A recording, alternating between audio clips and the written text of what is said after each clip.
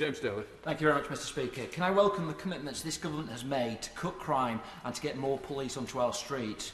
Does my right honourable friend agree that it is vital that our police have the tools to tackle violent crime and antisocial behaviour in Bury, Ramsbottom, Tottington and throughout the country? Well, Mr Speaker, I know from conversations with him that the honourable gentleman is a powerful supporter of the police, particularly in his own constituents, and he wants more of his constituents to meet more of the police officers, which I know are being recruited into his local force at some rate of knots.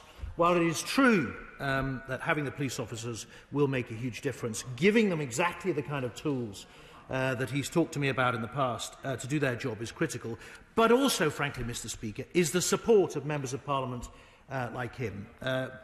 Police officers out on the front line doing an incredibly difficult and challenging job need to know that we stand with them in defending them and promoting them.